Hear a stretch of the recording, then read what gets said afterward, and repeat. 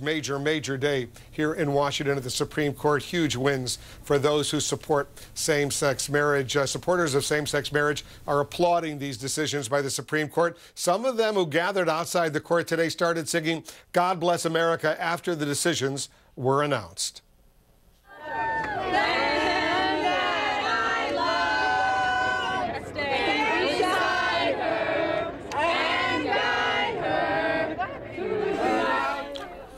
Our correspondents are also getting reaction from locations around the country. Don Lemon is over at the Stonewall Inn in New York City. Dan Simon is in San Francisco. Don, let's go to you right now. What's the reaction in New York where you are right now?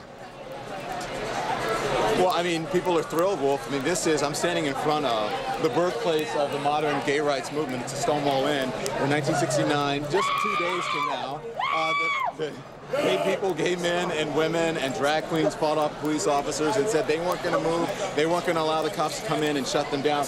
Right now, they're holding a kiss out in front. All day, people have been gathering here, activists, people who live here, people who are on vacation coming down to the Stonewall Inn, and they have just been showing up here, voicing their support, coming up to our camera saying, hey, this is huge, not only just for gay people, but for the country, for civil rights. If you haven't been to a gay bar, you're about to go to one. I'm going to take you inside. It's a first for me, a live shot from a gay bar. Anyways, people have been here, as I said,